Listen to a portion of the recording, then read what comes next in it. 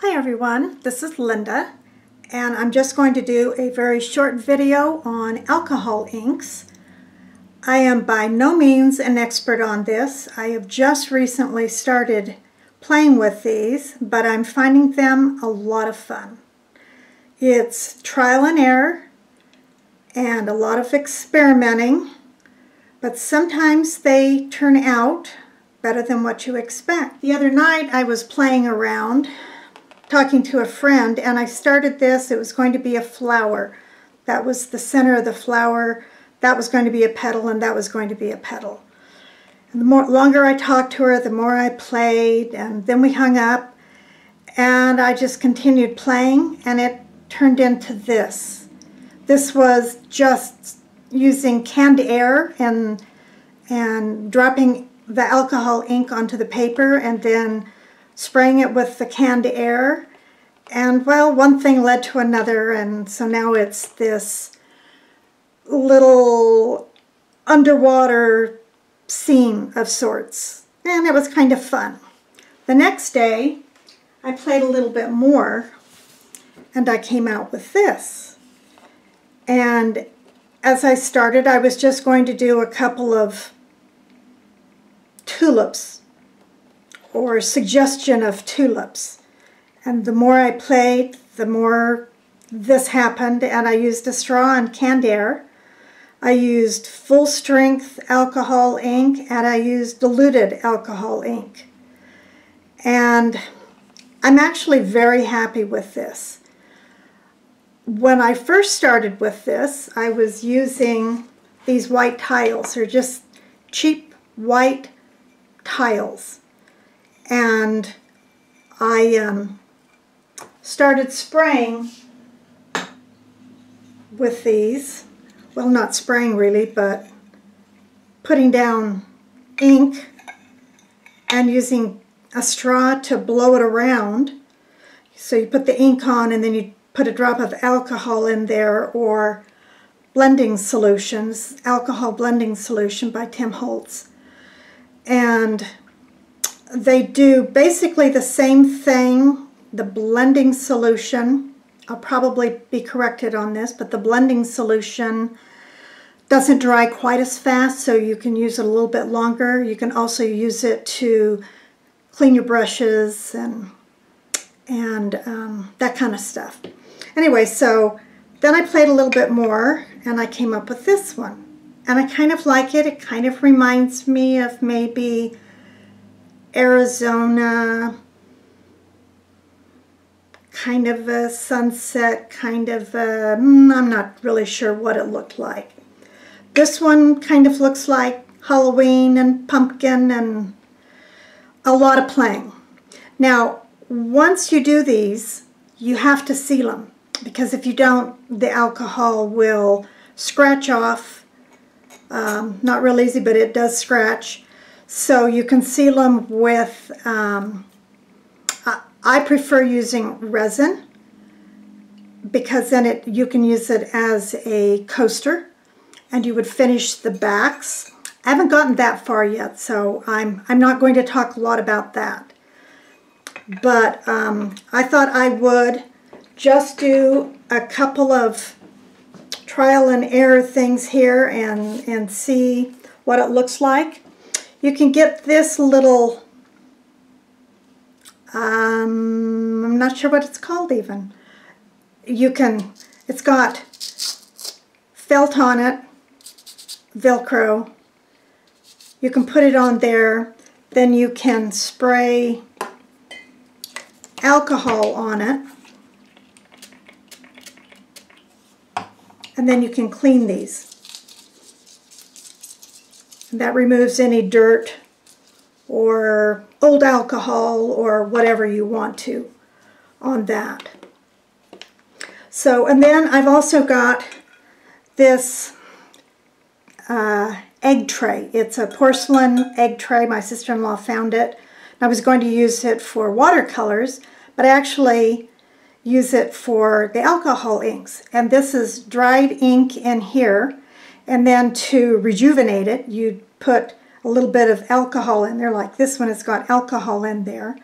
and then you can use it on your tiles or Yupo paper. Yupo paper is a plastic, non-porous type of paper. Hang on, and I'll get you a pack of that.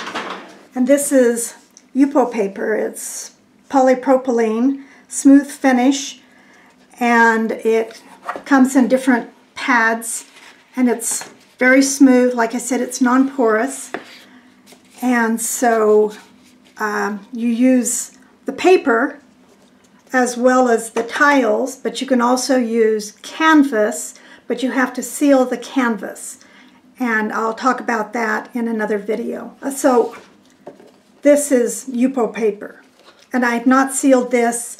I will use a UV spray on this.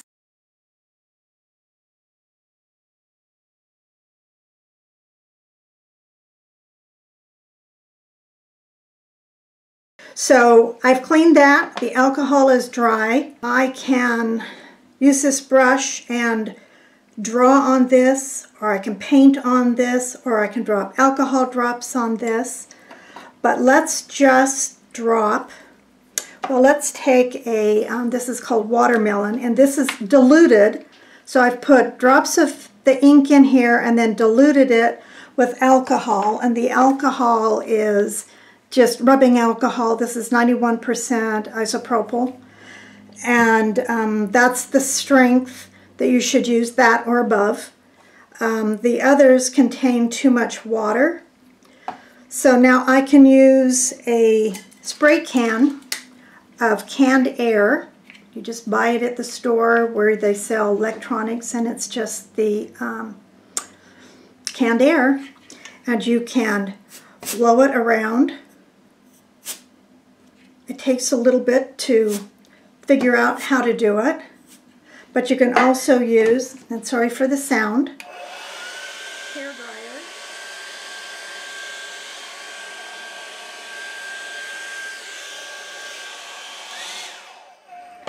You can also use heat gun.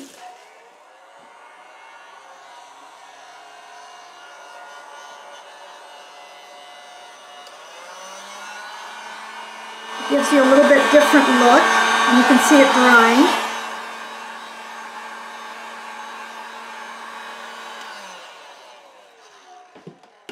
Or you can use a straw. And what did I do with my straw? I think I just blew the straw away. So you would put it down, and then you can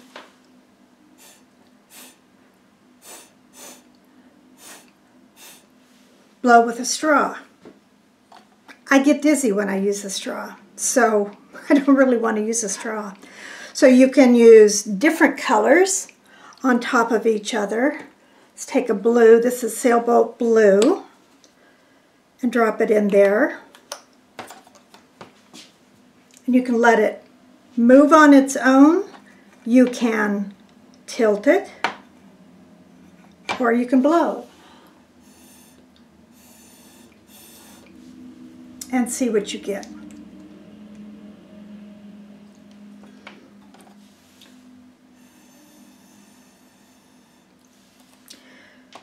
When it dries in an area,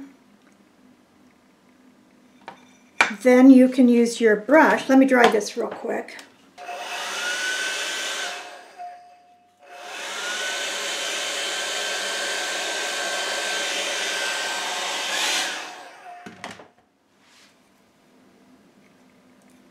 Then you dip it just in alcohol. You can come back in and you can drop alcohol into this, and you wait a second, and it activates the dried alcohol, and you can make different textures. You can make different sizes depending on how much alcohol you put in there. You can use different colors of ink to drop in there.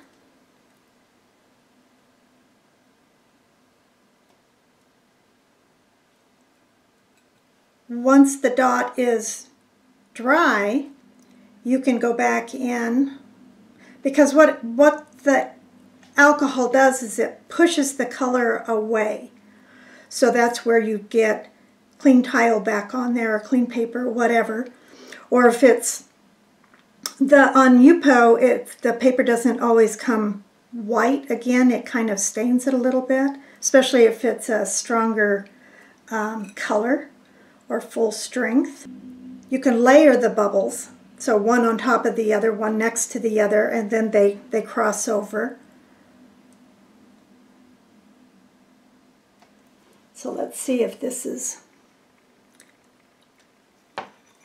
still wet, but it gives you a little bit different look then.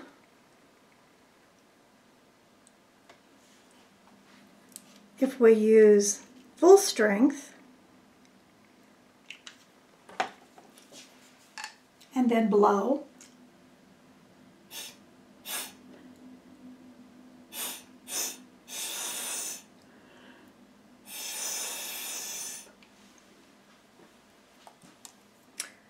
gives you a different look. It's all trial and error, and you kind of have to have an idea in mind of colors you want to use. Today I'm just literally playing. First of all, I normally don't do alcohol inks. I normally do watercolors, but I've found this and I'm enjoying it, and so I thought, well, I would do a few videos and see what the reception is. Going back to the alcohol inks, I bought these at Hobby Lobby, carries some, Michaels Crafts carries some. For the most part, Michaels has a greater selection of the alcohol inks. The ones that they carry is by Tim Holtz and their Ranger.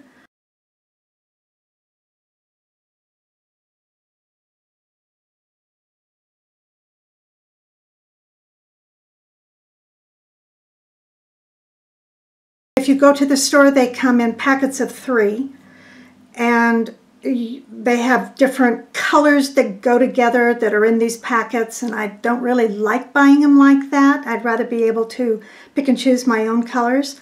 But anyway, so this one is watermelon. So I'm going to go back to the alcohol, and I'm going to use Yupo paper. This is just, I tried it the other night on here, and this has even got some gold in it. You can kind of see, but it's just a play. That's all it was. So I'm just going to use the other side and spread this around. Use the canned air. See what we can get going here.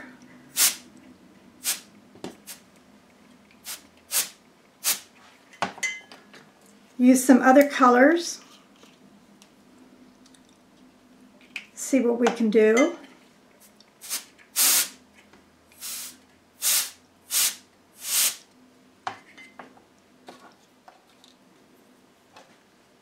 Like I said, I don't have a plan, but you can see what you can do. I'm going to hold this up closer so you can kind of see, that it's still wet on that. And this I just used yellow. I've got butcher paper down and wax side up, and so I can remove all of the ink I have on here for the most part. But okay, now we were doing the droplets, and those, let me show you this one again up close. See those dots on there? It's all done with the brush and just dropping alcohol. If you wait a minute, they grow in size. The more alcohol you put down, the larger the size gets. Let's see.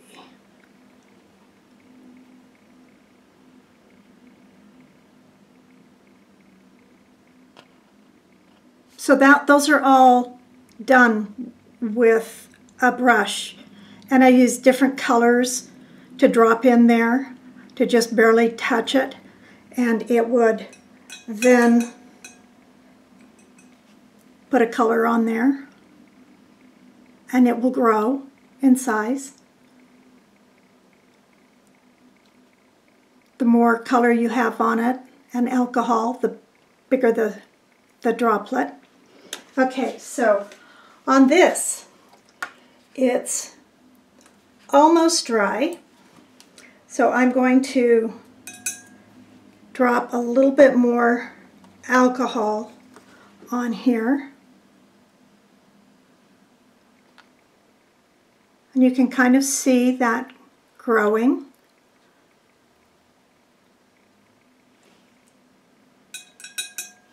I actually like this the most because it's fun to put these drops on and see what you can get.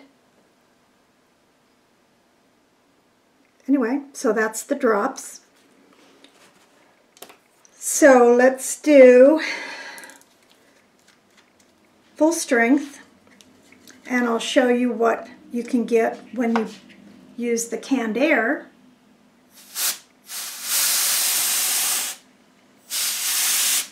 See those little fingers? Those are fun to do. If you let it sit for a minute and kind of do its thing, then you can come in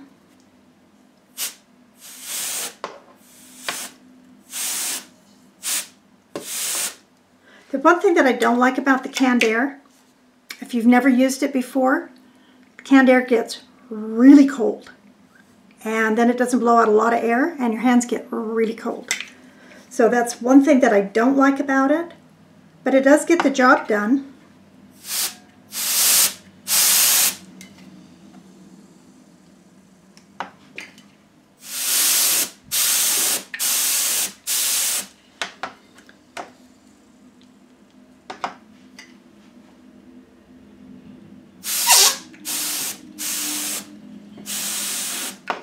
And as long as it's still wet, you can keep blowing. And depending on which way you direct the air, you can make those fingers go out.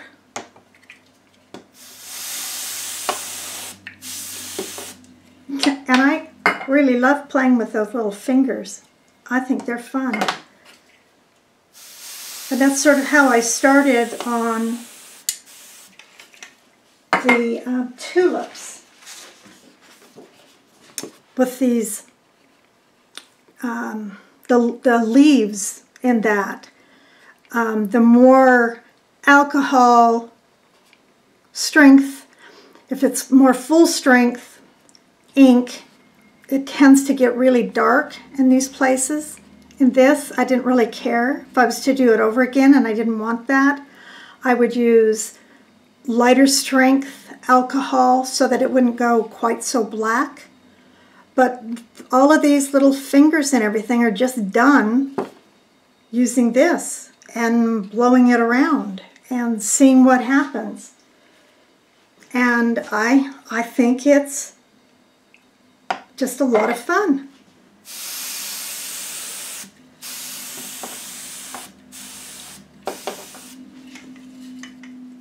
I've got a new camera that I'm testing out today. So on top of trying to do these and show you that, I'm trying to get familiar with this camera. And so it's not real easy here.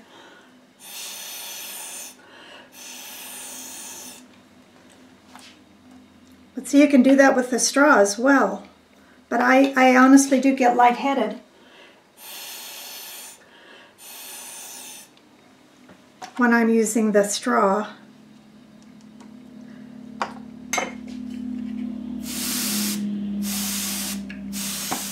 You can do it faster with the canned air. I've got 2 or 3 cans that I'm using at a time, so that when one gets too cold and I can't stand to hold it anymore, then I can go to another one.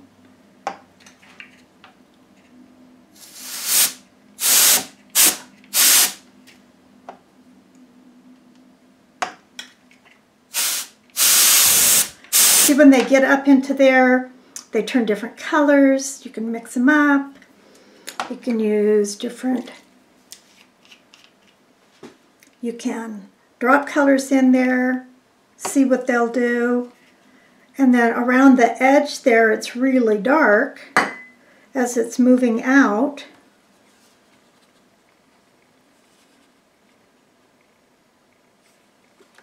But while it's still wet,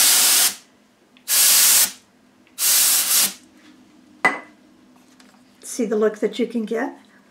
So it's pretty cool. Anyway, that's it for today. Talk to you later. Thanks for watching. Give me a thumbs up if you like it. Bye.